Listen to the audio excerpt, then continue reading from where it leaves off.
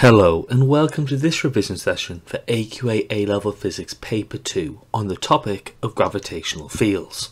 So in today's lesson we're going to be looking at how to answer examination questions for AQA A-Level Physics Paper 2, in particular gravitational fields. So if we've been successful and we've learned in today's lesson, we should be able to answer A-Level Physics examination style questions for gravitational fields, assess our understanding on A-Level Physics gravitational fields, and then finally understand what topics we need to improve upon for AQA A-Level Physics Paper 2, in particular gravitational fields. So how should you prepare for this revision session? Well, when you complete your work in this revision session, divide your piece of paper into two sections. Make the section on the left hand side larger than the right hand side. In this left hand side section, write down your working out and your answers to the questions in this revision session. When you're doing this, try to make sure you're writing full sentences and show your full working out. Whilst on the right hand side, write down any pieces of information which you find useful or any hints and tips on answering questions from this revision session. At the end of the revision session, write up these notes into a revision sheet for you to use independently. Now, in terms of revising AQA A-Level Physics, what should you be doing? Well, the first step is learning the key facts, so use your revision guide, class workbook, student prep notes and the textbooks to learn the key ideas of the course, which might include writing mind maps or notes for yourself. The second step is to do retrieval, so test yourself. Use things like Caboodle, Seneca, knowledge checkers to quickly test your own knowledge, and you may wish to do this using your own cue cards. Then finally, you can do practice by practicing examination style questions, so use things like exam practice books, homework books, supervised study books, additional workbooks to answer exam questions and mark your own work, and you may wish to download your own exam past papers to do this. So the three steps of learn the key facts, then testing yourself, and then practicing your examination questions are how you should be revising for your A-Level Physics. Now, in this revision session, you'll find we have three types of questions. The first question is a general check question. So these are the basic questions designed to probe your understanding of the key concepts of the topic.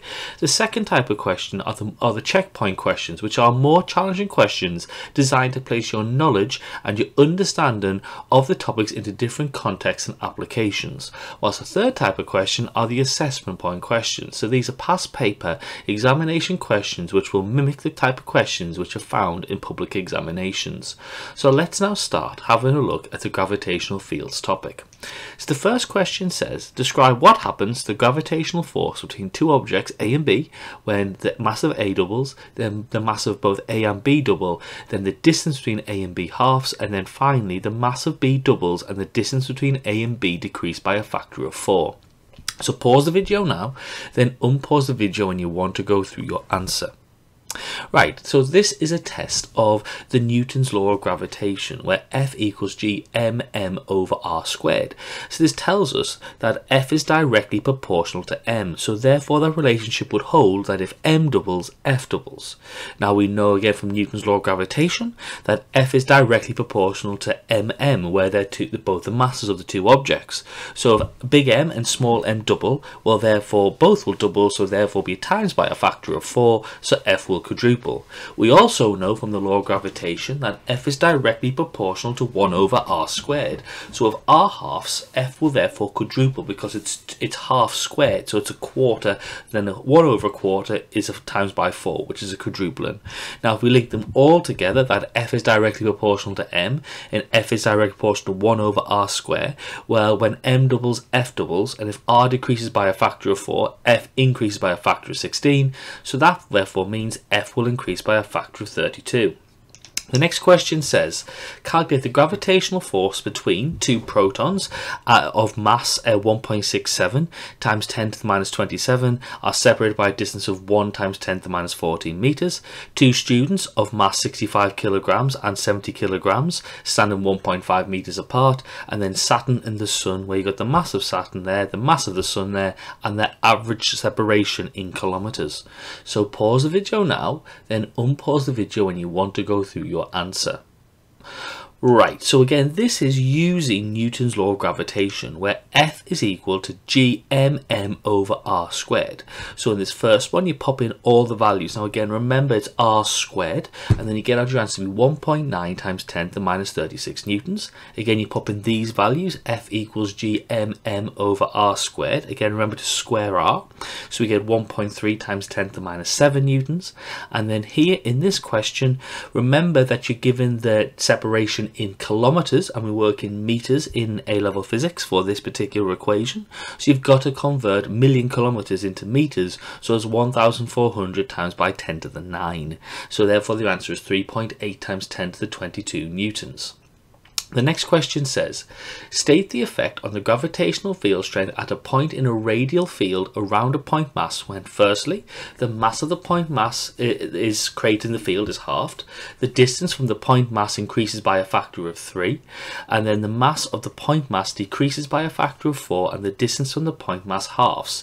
Then explain why when moving an object from a height of 100 meters to a height of 200 meters above the surface of the Earth, the gravitational field strength does not decrease by a factor of 4. So pause the video now, then unpause the video when you want to go through your answer.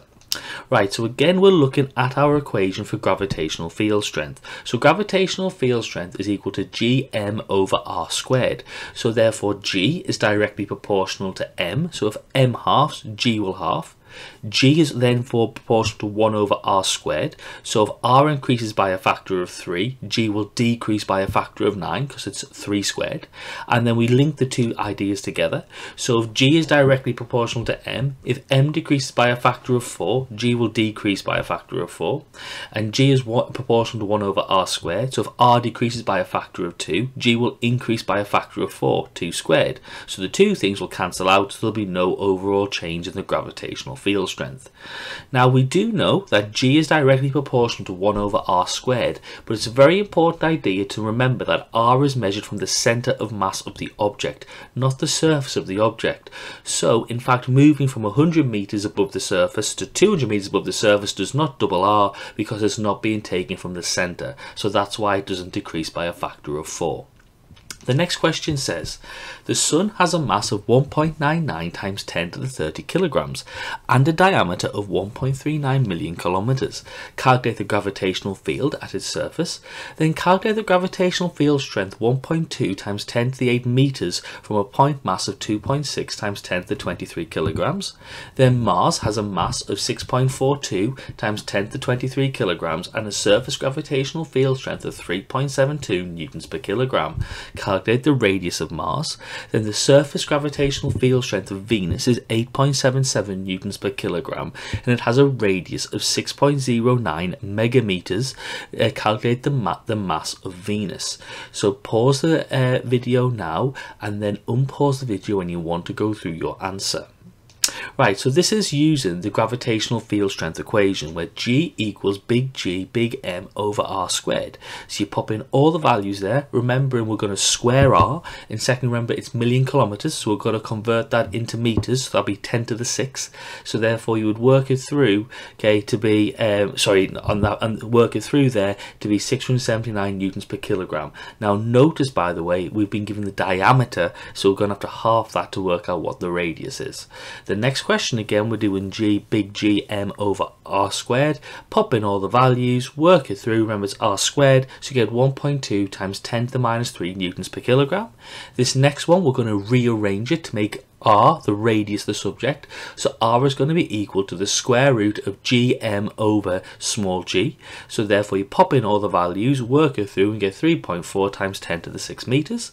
And then the next one, we're going to make an m the subject, so m is equal to gravitational field strength times by r squared over the gravitational constant. Pop in all the numbers, remember it's r squared, and remember we were given the radius in megameters, so mega is times 10 to the 6, so we get 4.88 times 10 to the 24 kilograms. The next question says, determine the gravitational potential at firstly the Earth's surface, then secondly at a height of 650 kilometers above the Earth's surface. Then a small space probe of mass 510 kilograms has been landed on the surface of a small asteroid. Determine the output energy of the probe's onboard rockets for the probe to escape the gravitational field of the asteroid, given that the gravitational potential at the surface of the asteroid is minus 40 kilojoules per kilogram. Then the gravitational potential at the surface of a planet of radius r is v. What will the gravitational potential at a height of r above the planet's surface be? So pause the video now, then unpause the video when you want to go through your answer. Right, again, so we've got to remember what our gravitational potential equation is. So the gravitational potential is equal to negative big G big M over the radius of the object. So therefore we pop it all through. Remember, you're given the radius of the Earth on the equation sheet. It's 6.37 times 10 to the 6 meters. Pop in all the values through and it's negative 6.25 times 10 to the 7 joules per kilogram. The next one, we're going to have to add 650 times 10 to the 3, because we converted kilometers into meters, to the radius of the Earth's surface, because we take r from the center of mass of the object. So we've got to add the radius of the planet to the distance above the surface. We then pop in all the values and we get minus 5.67 times 10 to the 7 joules per kilogram. This next one, we've got to remember that here the change in gravitational potential, okay, is going to have to be 40 times 10 to the 3 joules per kilogram. Now work done is equal to mass times by the change in potential. That again is another equation which you're given in the exam, but you've also got to be able to use. So the mass of the object that's being moved, not the mass of the object making the field. Remember, if it's small m, it's the mass of the object that's moving in the field. So it's 510 times by 40 times by 10 to the 3. So we get our answer out to be 20 times 10 to the 6 joules. The next question is, we know V is directly proportional to 1 over R. We can tell that from the equation V minus Gm over R. So if G and M are constant, V is directly proportional to 1 over R. So therefore, if the height is doubled above the if height is doubled, we can therefore say that it's going to be halved for the potential, because they're inversely proportional. The next question says, draw lines to show the shape and direction of the gravitational field of the Earth. Then the gravitational field strength G is uniform close to the Earth's surface. Describe the pattern of the gravitational field lines close to the surface of the Earth. Then the planet Saturn has a mass of 5.7 times 10 to the 6 kilograms and a radius of 6 times 10 to the 7 meters. Calculate the gravitational field strength at Saturn's surface. Then Saturn's second largest moon, Rhea, has an orbital radius of 5.3 times 10 to the 8 meters and a mass of 2.3 times 10 to 21 kilograms. Calculate Rhea's orbital speed, then calculate Rhea's kinetic energy. So pause the video now, then unpause the video when you want to go through your answer. Right, so this first one, you've got to be able to understand what a gravitational field looks like for a planet. So you're going to have radial lines coming out of the Earth, indicating they appear to meet at the center of the Earth. However, they would just stop at the surface of the Earth, but they would appear to actually meet at the center. And you got the direct towards the Earth, because the field lines show the direction in which a mass would move. Gravity is always attractive, so the field line should be going towards the planet or the object. And this next one, you would notice that if it's a uniform field, well, we can tell that gravitational field strength is shown by how close the field lines are together. So if it's a uniform strength, the field lines are staying the same distance apart from each other, so therefore they're parallel to each other and perpendicular to the surface of the Earth itself. Now, to calculate the gravitational field strength, we'll do G equals big G big M over R squared. Pop in all the values. Remember, it's R squared, and we get 11 newtons per kilogram. Now this next one, we can work out the orbital speed, because we can say that the equation for the orbital speed is V equals the square root of Gm over R. Again, that's worked through by looking at the energies, okay, of the particular of the object. So we can say V is equal to square root 2 Gm over R. You can pop that all through and you work it out to be 8.5 times 10 to the 3 meters per second. Now in terms of calculating kinetic energy, we can work out that with our equation. Kinetic energy is a half mv squared. The very famous equation still works in this context. So it's a half mv squared. We've just worked out V before, so therefore it's 8.2 times 10 to the 28 joules.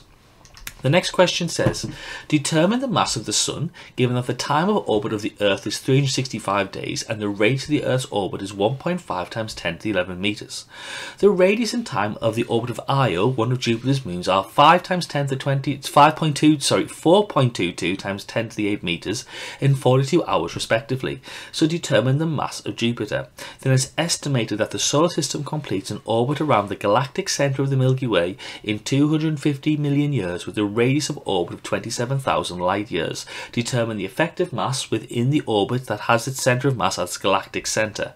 1 light year is 9.46 times 10 to the 15 meters. So pause the video now, then unpause the video when you want to go through your answer. Right, so for this first one, we've got to use the concepts you've covered in circular motion because the orbit will be considered to be carrying out a circular path. So we can say that the angular velocity is equal to 2 pi over t. So it's the angular change in one complete revolution, 2 pi radians, divided by the time taken for one complete revolution. That time must be given in seconds. You're going to have to convert the value of 1 year into seconds because that is how long it takes for the Earth to orbit the Sun once. So you get out to be 1.99 times 10 to the minus 7 radians per second. We can then use our equation to work out the mass because what we can do is we can link it in with the law of orbits that comes through where we say that mass is equal to r cubed omega squared over g. We can pop in all the values and we get 2 times 10 to the 30 kilograms. That comes again from Kepler's law of orbits. The next one again, it's the same principle once again. We can work out the angular velocity by doing 2 pi over t. Work out our angular velocity in radians per second to be 4.16 times 10 to the minus 5. Pop in the values into the equation to work out mass and we get 1.9 times 10 to the 27 kilograms. And then again, same logic. Omega is equal to 2 pi over t. Work it all through and we get 8.3 times 10 to the minus 16 radians per second. Where you can work out the mass with our equation r cubed omega squared over g. Pop in all the values and we get 1.7 times 10 to the 41 kilograms. The next question says, calculate the orbital speed of the Hubble Space Telescope given that it orbits at a height of 547 kilometers above the Earth's surface, and then determine the radius of orbit and the altitude of a GPS satellite which orbits the Earth twice a day. So pause the video now, then unpause the video when you want to go through your answer. Right, in this first one, we've got to be able to work out orbital speed. So we're using our equation which we talked about before, where v is equal to the square root of gm over r. That's the equation for orbital speed.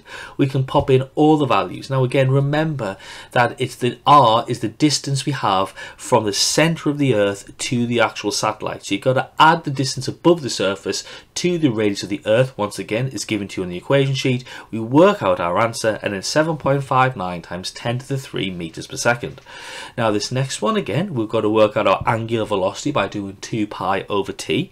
Again, we know that it orbits twice a day, so therefore we can do 12 times by 3,600 for the orbital time because there's 3,600 hours in 1 second and it orbits once every 12 hours. So we get our answer to be 1.54 times 10 to the minus 4 radians per second. We can therefore work out r from the equation we looked at before, and we can get our r out to be 2.66 times 10 to the 7 meters.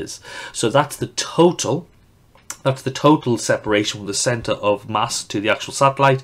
We subtract then the radius of the planet, 6.37 times 10 to the 6, to get the actual height above the surface to be 2.02 times 10 to the 7 meters. The next question says, determine the kinetic energy of the SMAP satellite which has a mass of 1,123 kilograms and orbits the Earth at a height of 685 kilometers. Then determine the kinetic energy of the Earth in its orbit around the Sun. Then determine the escape velocity of an object at the Earth's surface, and then determine the escape velocity of an object at the Moon's surface. So pause the video now, then unpause the video when you want to go through your answer. Right, so what you've got to remember is, how can you work out the kinetic energy? Well, the energy is going to be working through because it's actually going to be equal to the change in potential energy. So you can say E is equal to G big M small m over 2R. So we can pop those all in. Now again, we do know that kinetic energy equals a half mv squared, but we don't have enough information to work out V in this particular situation. So we can use G m over 2R, which is the change in potential energy. Remember, R is the distance from the centre of the Earth to the object. So we've got to add the radius of the Earth to the height above the surface of the Earth to work out our answer to be 3.17 times 10 to the 10 joules. The next question, again, we're using that same equation. The change in potential is equal to the kinetic energy, which is gmm over 2r. So therefore, we can pop in all the values. Once again, remember, we're going to be able to work out it's the distance it is from the Earth to the Sun, which was given before to be 1.50 times 10 to the 11 meters. Again, that's given to you on the equation sheet. So it's 2.64 times 10 to the 33 joules. The escape velocity, now again, this is an equation which you'd have to memorize. Again, it comes from the energy transfers that go on. The kinetic energy equals potential energy. So the escape velocity is going to equal to be the square root of 2gm over r. So whilst the orbital velocity is square root gm over r, the escape velocity is square root 2gm over r. So you pop in all the values that we've got. Remember, r is going to be the radius of the Earth because we're at the surface of the Earth. We pop in all the values and we get 1.12 times 10 to the 4 meters per second. Then we can use the same equation to work out the moon's escape velocity by doing square root 2gm over r, pop in all the values given to you in the question, and we get 2.37 times 10 to the 3 meters per second. The next question says, calculate the gravitational force of attraction between two objects separated by a distance of 1 centimeter, each having a mass of 100 grams, two asteroids separated by a distance of 4 times 10 to the 9 meters and each having a mass of 5 times 10 to the 10 kilograms, a satellite of mass 1.4 times 10 to the 4 kilograms orbiting the Earth at a distance of 6,800 kilometers from the Earth's center, and then estimate the gravitational force of attraction between two people sitting side by side on a park bench. How does this force compare with the gravitational force exerted on each of them by the Earth? So pause the video now, then unpause the video when you want to go through your answer. Right, so this one again, we're using Newton's law of gravitation. So F equals gmm over r squared. Remember, we don't work in centimeters, we work in meters. Okay, so you work it through to be 6.67 times 10 to the minus 9 newtons. Next again, we use the gravitational law of attraction. So we can then do gmm over r squared, pop in all the numbers. Remember, it's r squared, and we get 1 times 10 to the minus 8 newtons. The next question, again, we're using gmm over r squared. Now again, remember that we're going to be not working in kilometers, we're working in fact in meters, so it's 6.8 times 10 to the 6, okay, and it's r squared, and we get our answer to be 1.2 times 10 to the 5 newtons. Now it's very important that you can estimate values in A-level physics. So people are sitting side by side with each other, we say they're about 0.5 meters apart. We say they've each got a mass of about 70 kilograms, so you can pop that into the equation, and we get out about 10 to the minus 6 newtons. So a human with a mass of 70 kilograms will have a weight of about 700 newtons because it's mass times by gravitational field strength, which is 9.81. So we can say that their weight is greater than the mutual attraction by about a factor of like 10 to the 9. So it's very, very a much bigger idea of weight than it is gravitational attraction. The next question says, calculate the gravitational force between two pi-0 particles in deep space if they are 8 meters apart. The mass of this pi-0 or neutral pion is 2.4 times 10 to the minus 28 kilograms. Then calculate the gravitational force between the Earth and the Moon if the Moon's mass is 7.35 times 10 to the 22 kilograms. The distance from the Earth to the Moon is 384,400 kilometers. Then calculate the average distance of the Earth from the Sun if the Sun's mass is 2 times 10 to 30 kilograms. The gravitational attraction between the Earth and the Sun is 3.57 times 10 to 22 newtons. So pause the video now, then unpause the video when you want to go through your answer. So again, in this question, we're going to be using Newton's law of gravitation. F equals gmm over r squared. So you pop in all the values, you work it through, and we get 6.0 times 10 to the minus 68 newtons. This next one again, we'll be using that same law of gravitational attraction. F is equal to gmm over r squared, pop in all the numbers, and we get 2 times 10 to the 20 newtons. Always remember to be squaring the r value in that equation. And once again, we're now going to work the other way around. So we're using Newton's law of gravitational attraction, but we're now making r the subject. So r is equal to the square root of gmm, So you get GMM divided by M there, so you work it through and you get 1.5 times 10 to the 11 meters by working all those values through. So it's square root of GMM over F. My apologies. The next question says, figure 18.14 shows the Earth's gravitational field. Copy the diagram and add arrows to show the direction of the field. Explain why the formula for potential energy gained mg delta H cannot be used to find the increase in potential energy when an aircraft climbs to a height of 10,000 meters, but cannot be used to calculate the increase in potential energy when a spacecraft travels from the Earth's surface to a height of 10,000 kilometers. Then Mercury, the smallest of the 8 recognized planets, has a diameter of 4.88 times 10 to the 6 meters and a mean density of 5.4 times 10 to the 3 kilograms per meter cubed. Calculate the gravitational field at its surface. Then a man has a weight of 700 newtons on the Earth's surface. What would his weight be on the surface of Mercury? So pause the video now, then unpause the video when you want to go through your answer. Right, so for this first one again, you're going to have arrows directed towards the Earth because the gravitational field goes in the direction that a point mass would move in. Gravity is always attractive, so it points towards the centre of the planet. Now you can't use the equation E equals mg delta H because for a rise of 10,000 meters, G, the Earth's gravitational field strength, can be considered to be uniform, so we can use that equation, but for a greater change in distance, G will change, so therefore that equation it cannot be used because G is no longer constant.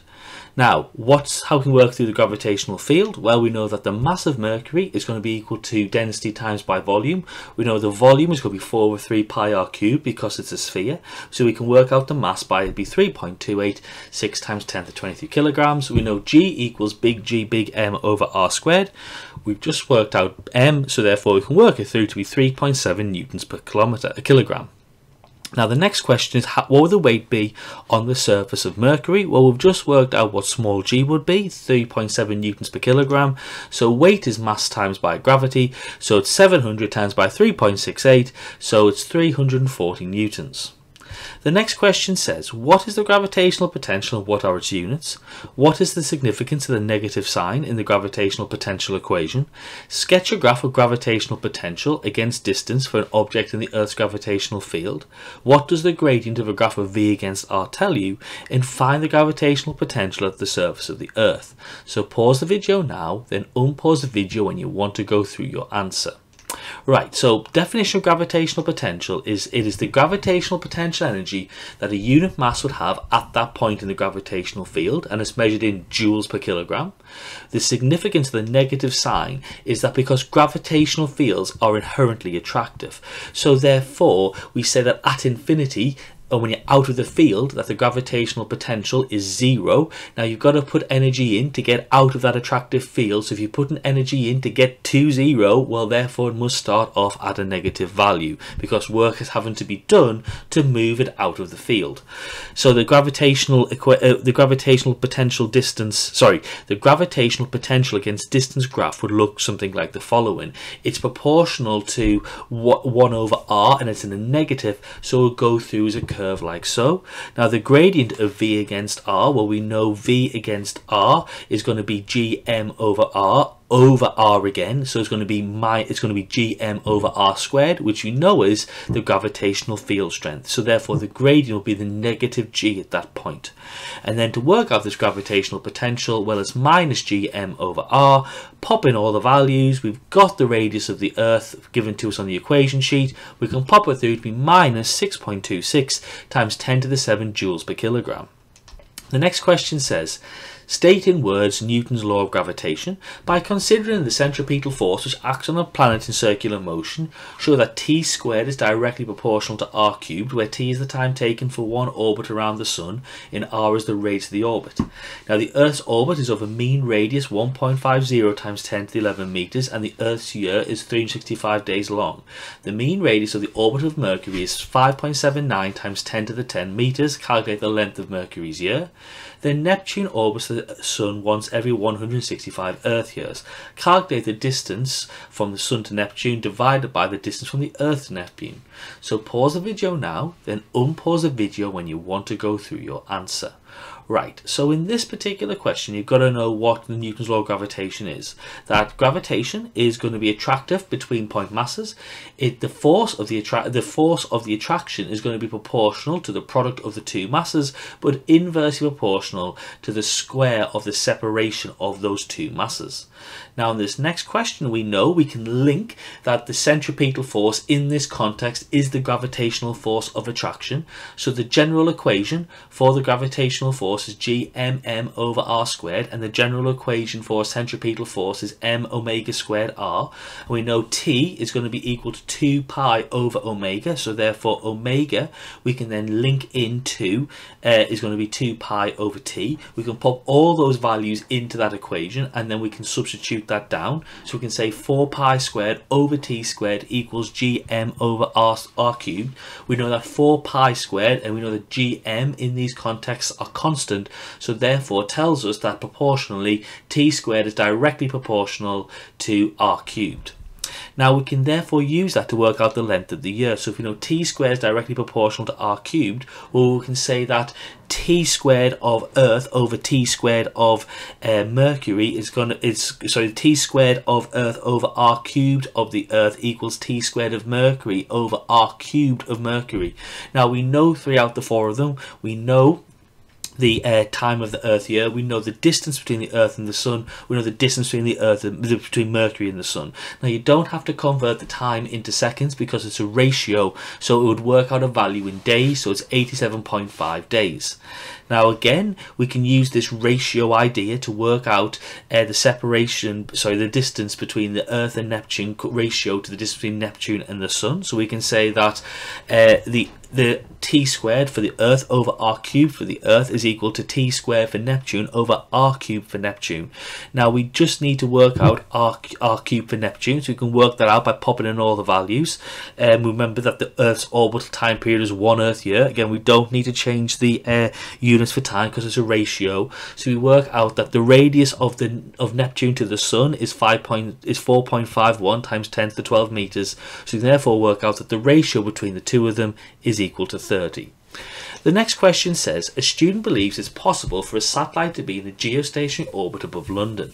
Firstly, explain why a satellite could not be in a geostationary orbit above London. Then the height of a geostationary orbit is 36 times 10 to the 6 meters. Show that the speed of a satellite in a geostationary orbit is about 3 kilometers per second.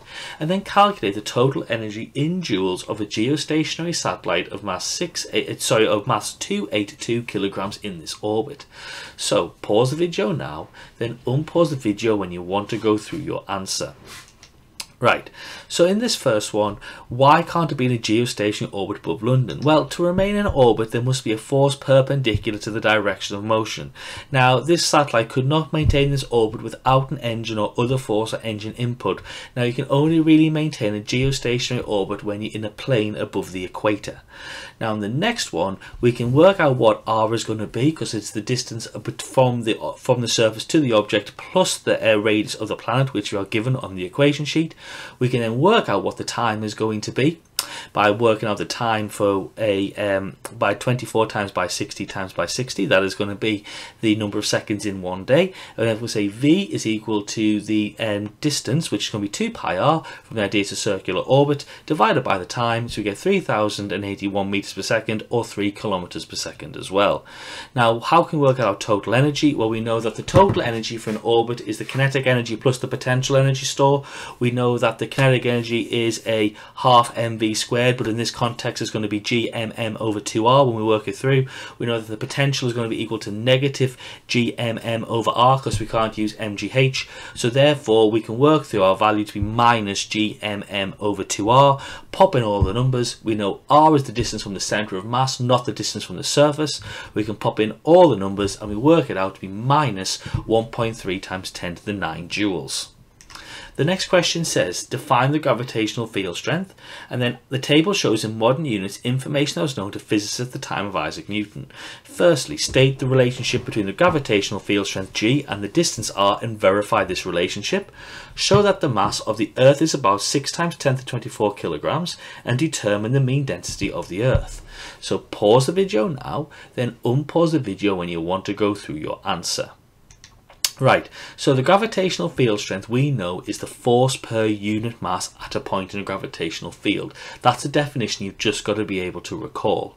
Now, how can you verify a relationship? Well, we know that the relationship should be G is directly proportional to 1 over r squared. So we can therefore say G is equal to K over r squared, where K is just the proportionality constant.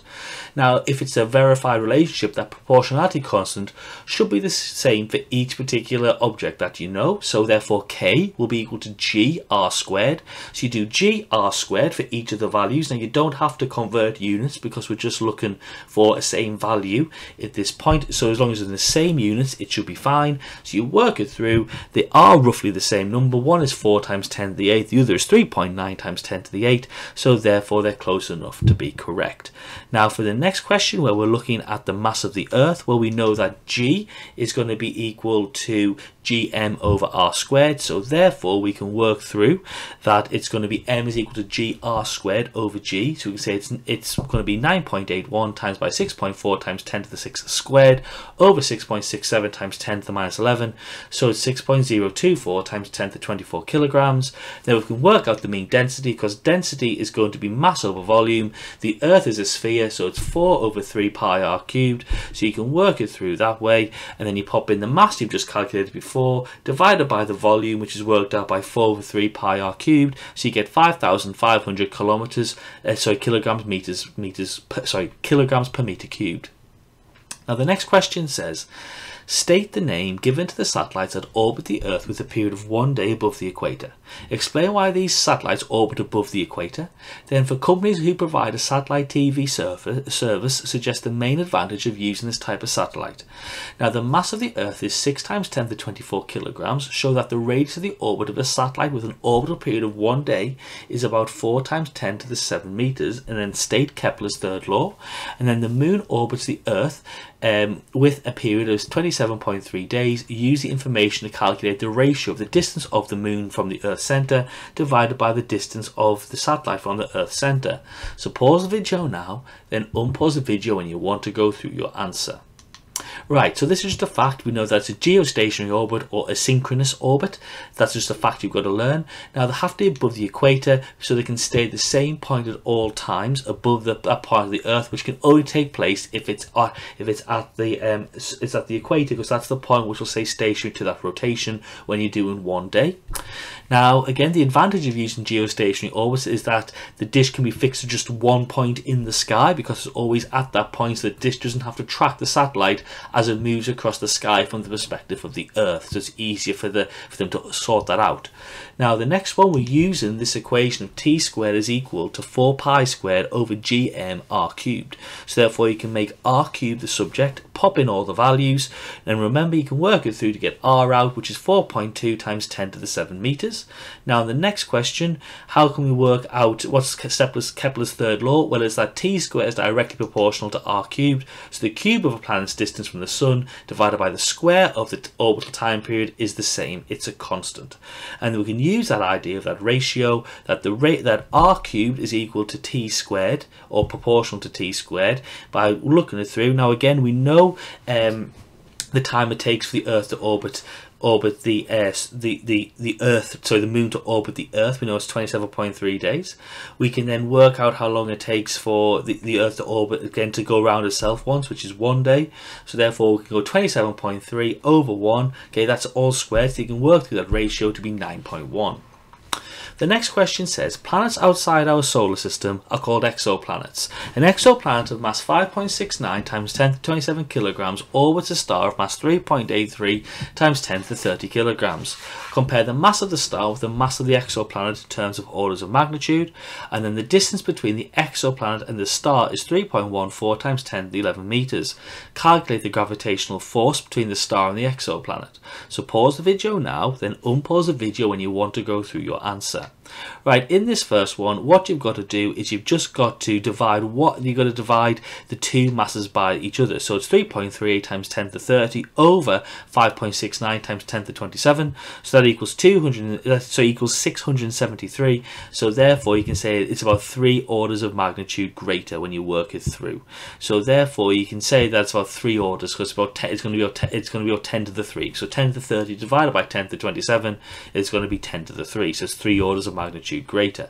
We can then use our equation for the Newton's law of gravitational attraction to put in all the values. Remember, it's r squared, so we get F is equal to 1.47 times 10 to the 25 newtons. The next question says, a space vehicle has a mass of 16,800 kilograms as in an orbit 900 kilometers above the surface of the Earth. Then we give the mass of the Earth, the radius of the Earth, so show the orbital speed of a vehicle is approximately 7,400 meters per second. Now the space vehicle moves from the orbit of 900 kilometers above the Earth's surface to an orbit 400 kilometers above the Earth's surface, where the orbital speed is 7,700 meters per second. Calculate the total change that occurs in the energy of the space vehicle. Assume that the vehicle remains outside the atmosphere after the change of orbit, and use the value of 7,400 meters per second for the speed in the initial orbit. So pause the video now, then unpause the video when you want to go through your answer. Right, so in this first one, we've got to say that the gravitational force of attraction is equal to the centripetal mass, so therefore we can work that then through to work out what v is. The orbital speed is going to be square root of gm over r, so as a result we can pop in all the values. Now again, remember, r is from the centre of the planet to the objects. We add the radius of the planet in there, so we get it out to be 5.4 times 10 to the 7 meters per second, sorry, 5.4 times 10 to the 7, so therefore square rooted is 7,396 meters per second. Now again, in this next one, we know that potential energy is gmm over r, and we also kinetic energy in this case is a half mv squared. So we can work out the change in potential by doing it at 900 kilometers and doing it at 400 kilometers. But again, remember, we've got to work from the center of mass of the Earth to the actual object. So we've got to work it through from the actual center of mass of the object. And that can work out that the potential energy is equal to minus 6.8 times 10 to the 10 joules. Now we then know kinetic energy is a half mv squared. Now we can work it through in terms of what the speed was at the start compared to the speeds at the end by doing your v squared like so. So we get our change in kinetic to be 3.81 times 10 to the 10 joules. We then subtract one from the other to find the change. So therefore we get minus 2.99 times 10 to the 10 joules. The next question says, the NASA space probe Dawn has travelled to and orbited large asteroids in the solar system. Dawn has a mass of 1,240 kilograms. The table gives information about 2 large asteroids orbited by Dawn. Both asteroids can be considered to be spherical and remote from other large objects. Dawn began orbiting Vesta in a circular orbit at a height of 680 kilometers above the surface of the asteroid. The gravitational force acting on Dawn at this altitude was 24.1 newtons, so that the tangential velocity of Dawn in this orbit is 135 meters per second. Calculate the orbital period of Dawn. Then later in its mission, Dawn entered the orbit around Ceres. It then moved from a high orbit to a lower orbit around the asteroid. State what is meant by the gravitational potential of a point in space. Then Dawn has a gravitational potential of minus 1.29 times 10 to the 4 joules per kilogram in the high orbit, and then a gravitational potential of minus 3.22 times 10 to the 4 joules per kilogram in the lower orbit. Determine the change in potential energy of Dawn as a result of this change in orbit. So pause the video now, then unpause the video when you want to go through your answer. Right, so in this first one, we can then work out what the value of the tangential velocity is going to be, because you know it's a circular orbit, so therefore it's a centripetal force acting on the object. So F equals mv squared over r. We've got all the values except for v. Remember, r is from the center of mass of the planet, so we've got to include the radius of the planet in that. So r works through to be 135 meters per second. The orbital period is going to be v equals to be distance over time, which is 2 pi r over t. Again, we've got r, we know 2 pi, we've just worked out v to be 135, so therefore t equals 4.39 times 10 to the 4 seconds. Gravitational potential we know is the work done in moving a unit mass from infinity to that point in the gravitational field. That's a fact you've just got to remember. And then the change in potential energy is going to be equal to, when you're working it through, the change in potential, which you can work out to be minus 1.93 times 10 to the 4. Then the work done is the mass times by this change in potential. You've got the mass of the thing that's moving, which is dawn in this case. So it's minus 2.39 times 10 to the 7 joules. The next question said Galileo was the first person to observe Jupiter's larger moons. Ganymede is Jupiter's largest moon. The distance between the centre of Ganymede and the centre of Jupiter is 1.07 times 10 to the 6 kilometres. Ganymede takes 171 hours to complete an orbit around Jupiter. Calculate the mass of Jupiter. So pause the video now, then unpause the video when you want to go through your answer. Right, so how do you work this through? Well, the first thing is you can work out what the orbital time is by doing 171 times by 60 times by 60, so it's 615,600 seconds. We can then use the idea of the centripetal force is equal to the gravitational force of attraction to then get out an equation for gm equals 4 pi squared r cubed over t squared. That's Kepler's law of orbits. So therefore we can rearrange that and make m the subject, pop in all the values that we've got, so we get 1.91 times 10 to the 27 kilograms.